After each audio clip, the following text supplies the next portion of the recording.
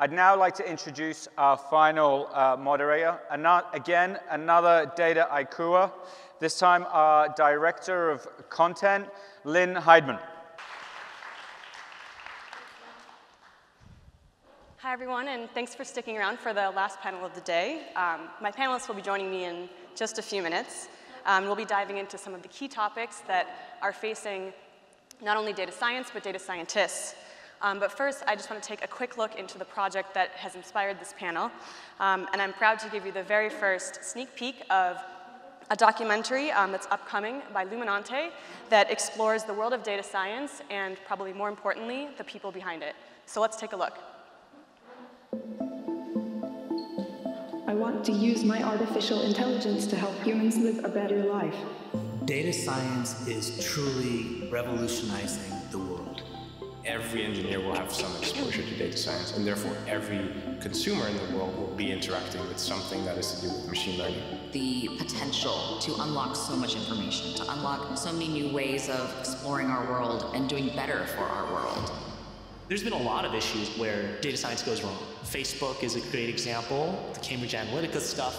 We have revolutionized digital marketing, but what did the consumer get from that? You sort of only see the news that your friends and the people that you talk to a lot are interested in.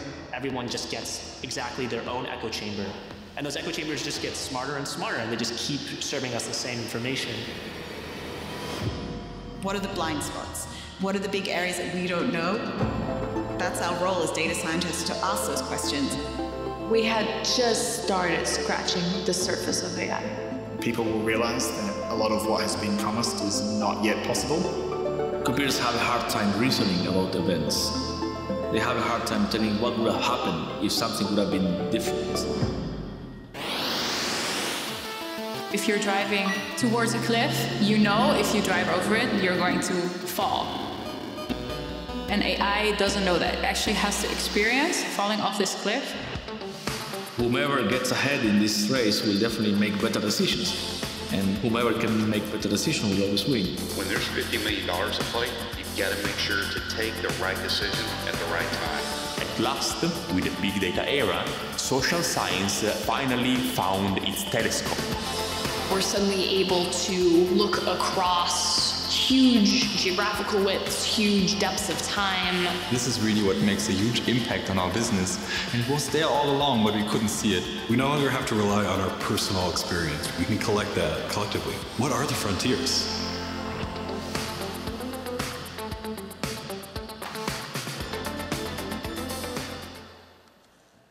So with that, please welcome our panelists up to the stage, Triveni Gandhi, Mariem Ayadi, and Beaumont.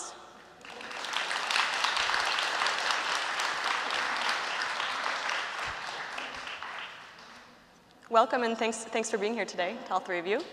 I think one of the biggest themes that we see in the documentary, and that also we've seen just here today, is this idea of being human-centered. So for you three, as data scientists, what does it mean to be human-centered as a data scientist in your day-to-day work in the trenches? Well, actually, I think going back to what Brandeis was speaking about earlier, the sort of ethics and implications of what we do are really important.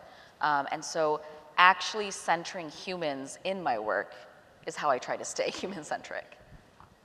I would definitely echo that that's something very important, and to maybe extend on that a little bit, what we actually mean by saying that we're trying to be ethical with data is that I think that there is certainly a part that is numerate, but then another just as equally, if not in some instances, more important, how we are literate about that as well. And that we have a particular obligation in the context of numbers and data to help people to really understand what it's telling us, but maybe even more importantly, in some instances, what it cannot tell us, what a number is not able to convey in terms of human emotions and what it means for the consequences of what the data might be used for.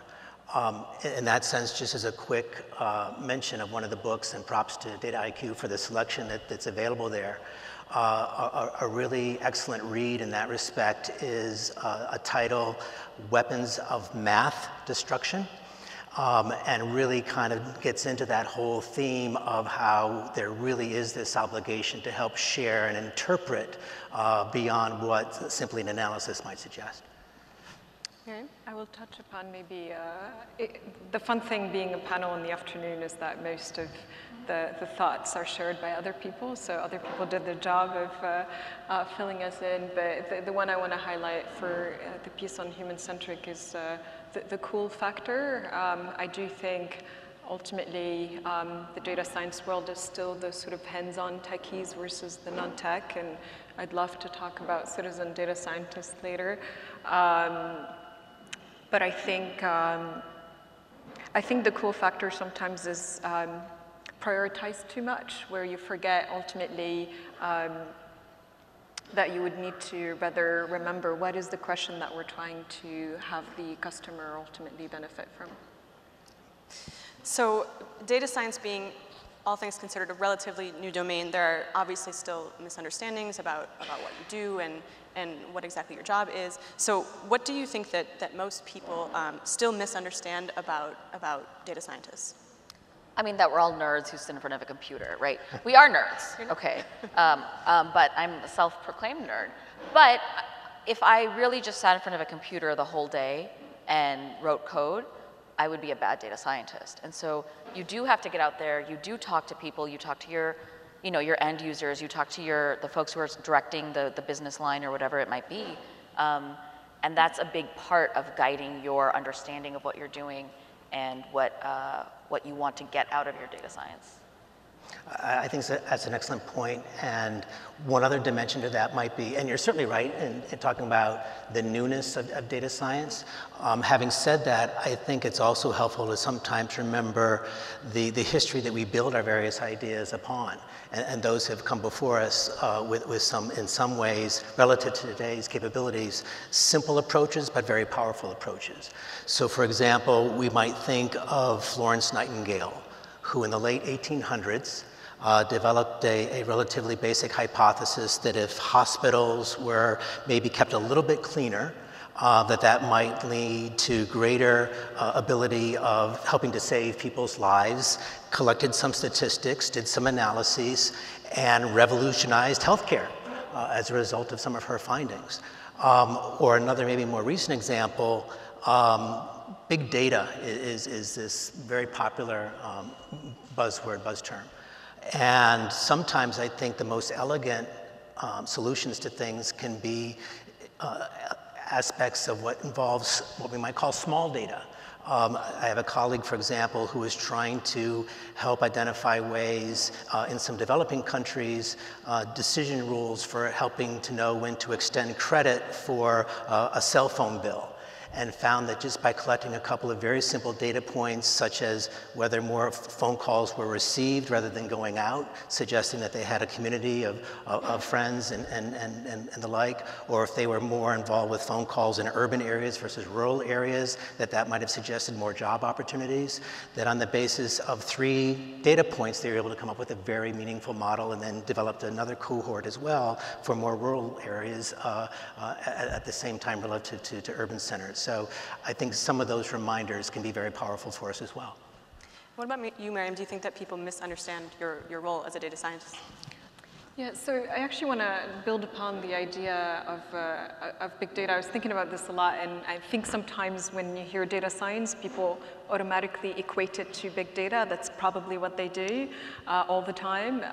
Just a reminder that we look at all sorts of data, small as well as big, but also maybe a slight misconception is more data does help, and of course there's models that actually can only work when you have massive amounts of data and would not work otherwise. But more data doesn't necessarily mean more accuracy, and I think people forget that. If we give them, we've been collecting things for 10 years or et cetera, it must be enough. I think there's sometimes a misconception with accuracy. It does help, but it always depends on the nature of the problem itself. Some problems will have certain limitations, whatever model you're building on it. I think what's interesting is each and every one of you in some way mentioned the fact of working with business teams, that it's not just you and data all the time. So what's something that you do already, or you think we can do to sort of bridge that gap between those two types of people and the way they look at problems and the way that they work together?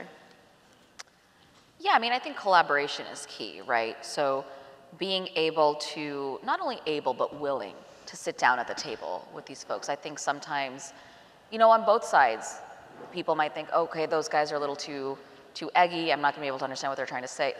Sorry. They're a little too nerdy.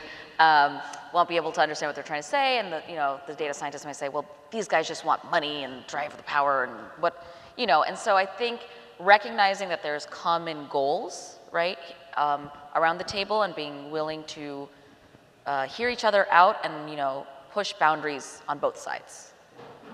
I'm a believer in sort of dissolving the divide between techie and non-techie. So who decides, do you have enough requirements in order to become a data scientist? And I think that in and of itself will help make the discussion with business users or whatever the other represents.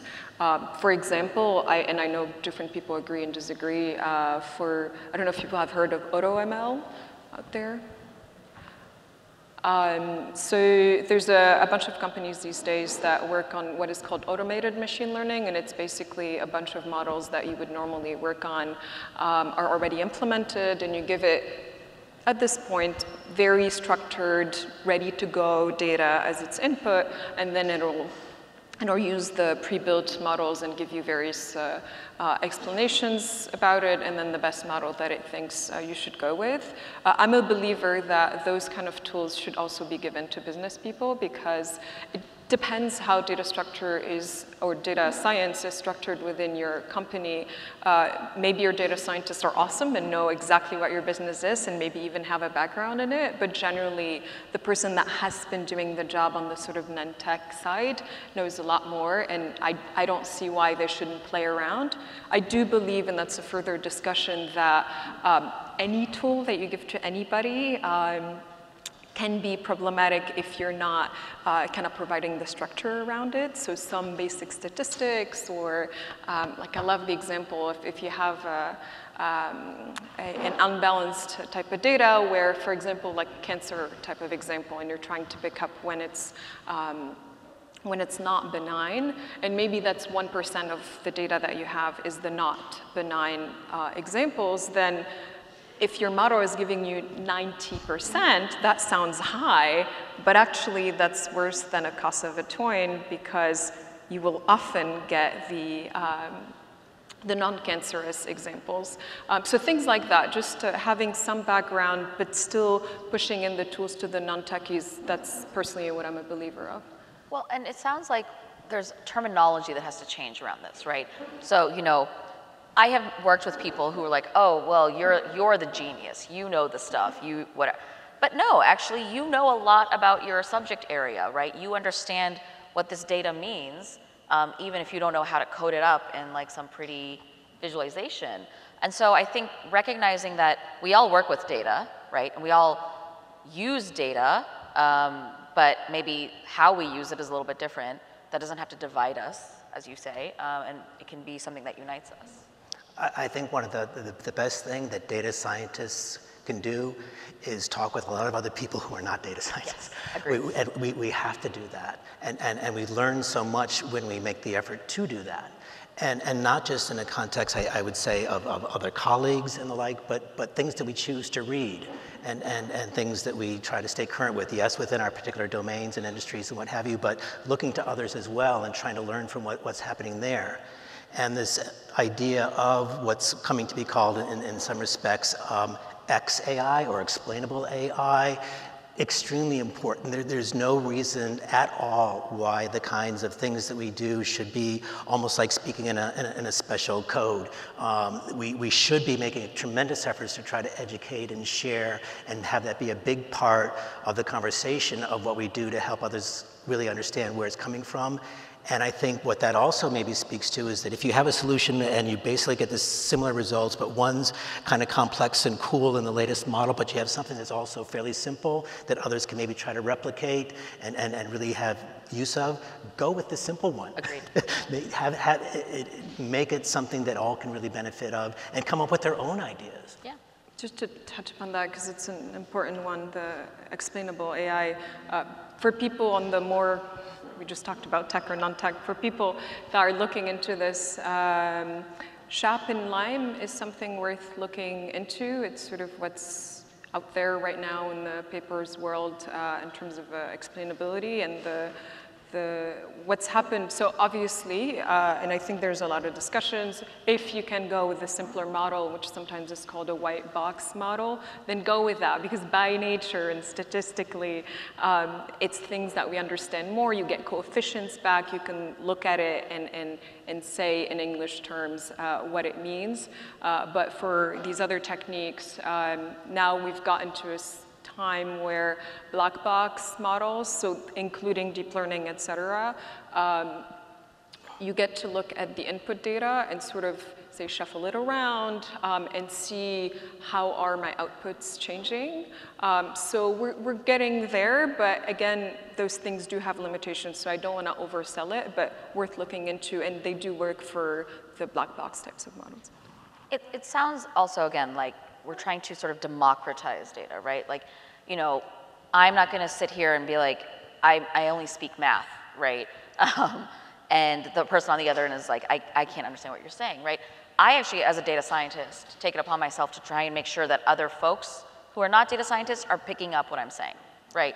And I try to make it in plain English, you know, and be able to actually have a conversation and not like, you know, a brick wall of code in between. Yeah. I think that sort of opening up both sort of in how we as data scientists talk to others and how we as data scientists choose the right model, the one that is a little bit clearer, the one that is something that we can actually talk about is really, really important. Yeah, so it sounds like the onus is really on both sides to kind of come and meet halfway in the middle. And we talked a little bit about already what other people misunderstand about your role, but is there anything that you think other data scientists misunderstand about what data scientists should be doing or what they could be doing? I would say for my part that a big part of it would be related to being open to where other ideas might be coming from, and that they do not all have to have a beginning, middle, and end in terms of data or models and the like, and to be open to where ideas might come from. In science and physics, there's this law of thermodynamics which says that energy cannot be created or destroyed, it simply moves to other places. And I think that that's a really interesting concept in the context of the kind of work that we do. That, for example, when the retail store outlet was thought to be on the downfall because of Amazon and deliverable packages and the like, the idea of, okay, well, the role for insurance with slips and falls in front of stores and what have you is just going to disappear and there won't be any other opportunities. But actually what bubbled up as a new area to think about was ensuring packages arriving on time and undamaged and what have you. It's simply that energy emerged in a different way, in a different fashion. Or we think about driverless cars. Today, cars are driven by people with emotions who are many times making so many decisions all at once. We're driving down a road, it might be a heavy rain, an animal just jumps in front of us. We see in our rearview mirror that there's a car very close to us. If we hit the brakes, there might be something with that as well. All of that potentially could be replaced with a line of computer code, who will take in the various decision points being digested by the online computer and decide that what's going to be done is X. But is that really what we would want to have be done? Are we really helping others to realize the kind of decisions that are increasingly being made for them, and that they can challenge that, they should challenge that, and it's okay to push back, and to really embrace more of that? And for coming full circle to your question about the data science community, to let them do that. Let them have that voice and make what we do stronger and better, because we're recognizing that there are human elements to what we do that are so crucially important. I almost want to build up on I guess, car examples, and it's, if you're working on automated cars, you're probably collecting data to train on it. Maybe you collect a ton of data, hills, everything. But if you only collected daytime data, then your car is not going to be able to drive at night. And just like we consider those types of things, I'd like to bring up the idea of bias again, and I'm glad it was talked about here. And I think we're at a stage where the data scientists are talking about bias, but I have this analogy where I feel like bias, because I come from a software engineering background, is like testing. Like, no offense to any industry, I think everyone does it differently, but in software engineering, you're supposed to write code, and then before it goes to production, you're supposed to spend a good chunk amount of time to test it. But very often, you have, maybe you were supposed to test for 3 days, but it's sort of that very last thing that you think about, and I think bias is at that stage where we're starting to have the conversations about it, but I think the world of data science needs to embed it even more and be very serious about adding it in curriculum, for instance. One example, how many people are familiar with word embeddings? Okay, maybe like a fifth of the room. It's an interesting example. It's the name of a paper. So word embeddings, and I'll get to the name of the paper in a moment. Say you take the word men, and you put it out there in a space, a semantic space. And this is a popular example for people in data science, but I'll build upon it. So men is to king, so take the word king and put it up there in space as women. And if you draw the same direction semantically, you're gonna get man is to king like woman is to queen. That's the popular example out there. You could do it the same with cities. So Tokyo is to Japan, like Washington, D.C. is to the United States. The title of the paper is Man is to Computer Scientist as Woman is to Homemaker. But the reason I bring this up is the good thing is this paper talks about unbiasing the world that we exist in. And I like the way they phrase it. They say, amplifying biases present in the world we live in. So in other words, knowing that these things, so this word embedding gets created based on various news out there, and nevertheless, we ended up with these conclusions.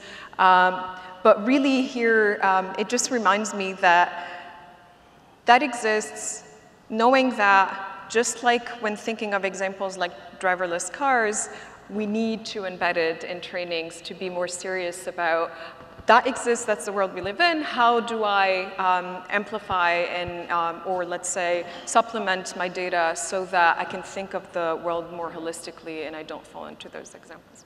I think, yeah, you know, it's not about, sorry, let me rewind that sentence. So, I think the point is that as data scientists, we have to understand that we have a responsibility to not only the best model and the fastest runtime and whatever, but also making sure what we're doing is equitable and fair, right? And so does it mean that we're making sure that when we get a set of data, oh wait, wow, there are no women in this data set, that makes no sense. Or this data set is heavily skewed towards one race, and that's going to change our ultimate algorithm, whatever it is, and actually building in that mindfulness from the beginning of the project all the way through, I think is really important. So, you know, you make a good point that this conversation is coming up more and more, but I hope that we can start moving the needle towards action on that, right? Because how many talks, how many panels, you know, how many of these do we need to have before we move the needle? Yeah, definitely. Perry, did you have something to add?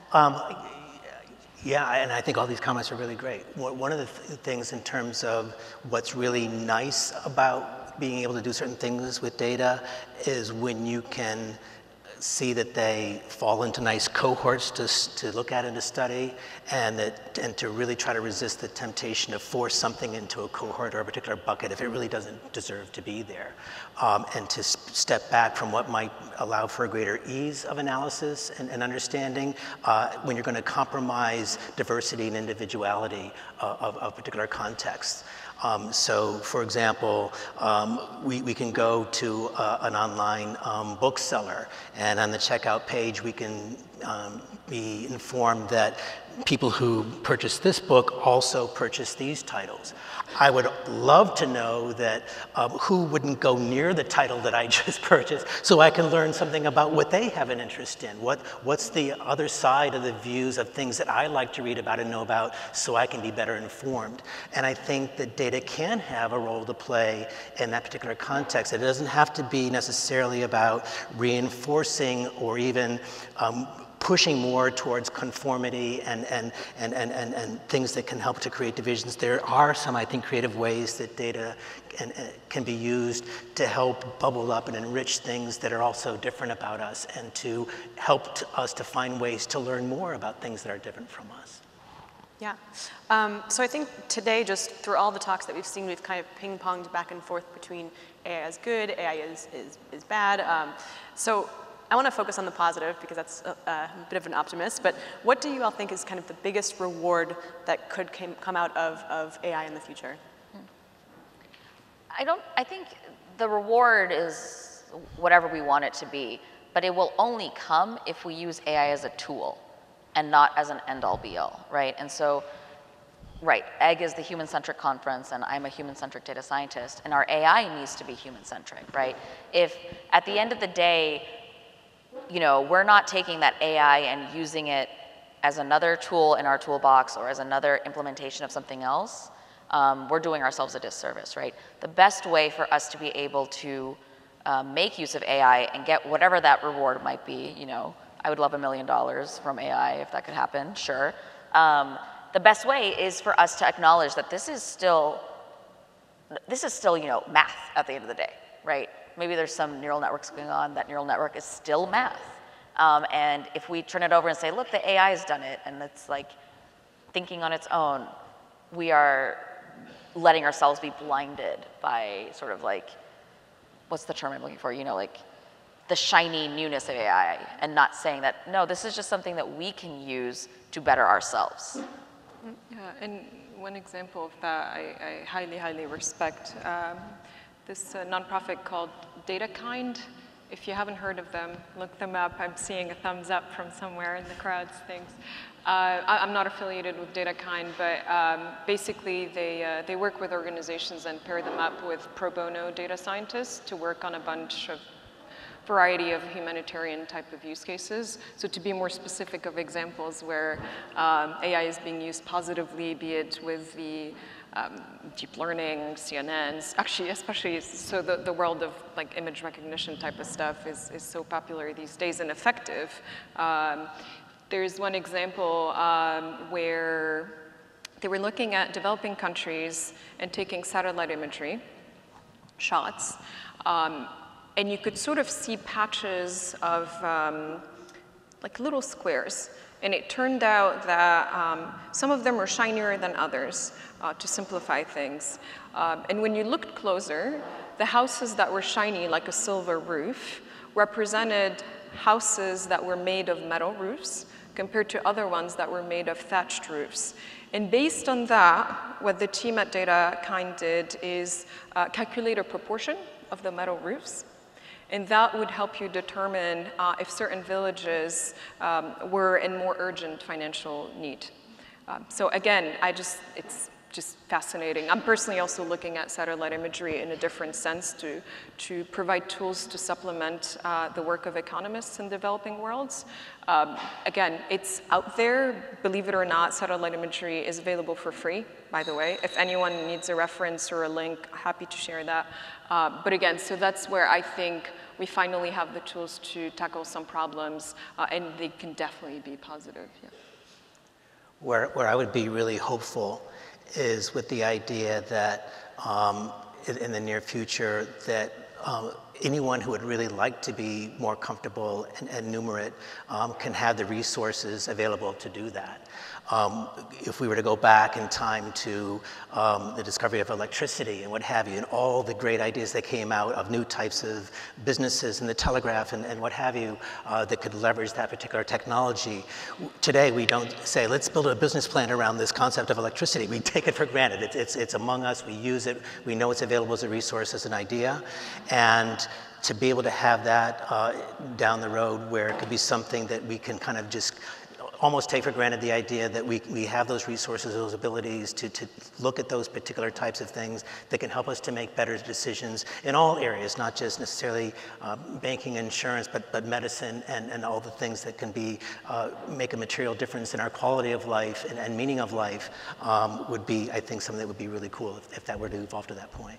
Yeah, and just as sort of a nice tie-in for later today, we will have some AI for Good sessions coming up after our break after the session, so make sure you stick around because to your point, that's kind of where the hope in AI really shines.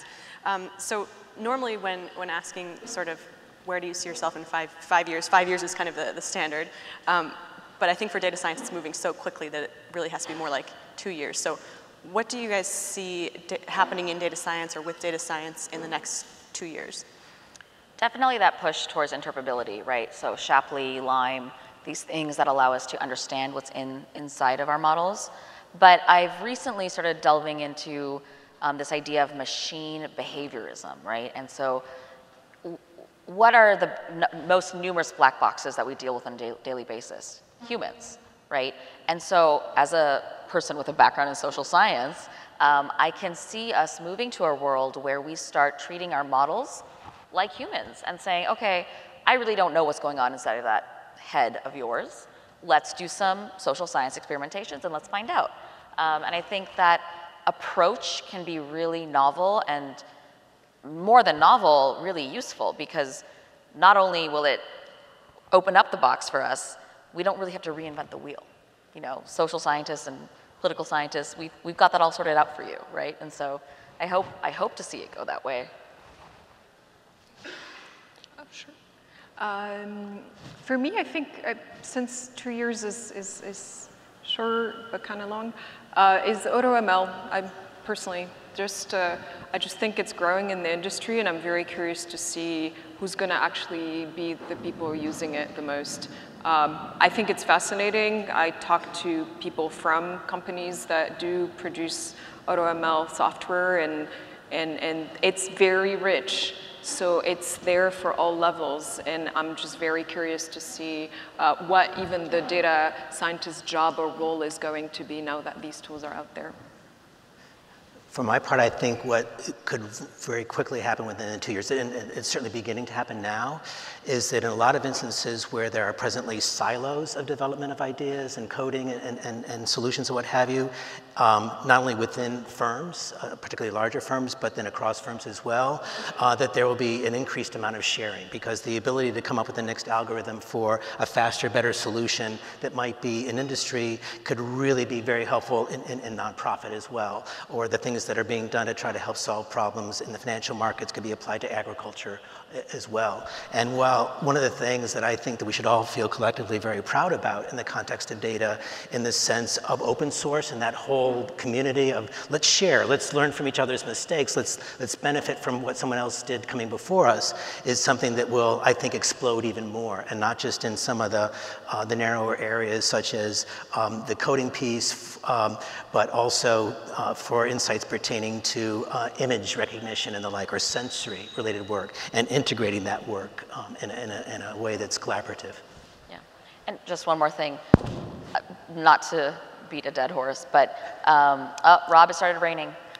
So I hope that in the future, or in 2 years' time, we have actually started moving towards more ethical, more inclusive data science, right? I hope that in 2 years' time, me coming up here and saying this, Brandeis's talk is redundant and unnecessary. So I think we have such responsibility and we have so much power, we should just do it. We should get out there, we should start building these systems in more equal and fair ways, and actually let us control the future of AI and not let it be the other way around. So I think, unfortunately, I have so many more questions, but I think that's all we have time for. So thank you to the panelists, and like I mentioned, make sure to stick around after our break for everyone to not only see the AI for Good and sort of the quick-fire presentations that they will present, but also for our afternoon keynote, Nicholas Thompson, the editor-in-chief of Wired. And with that, the break will occur in the Nest, and thank you again to our panelists.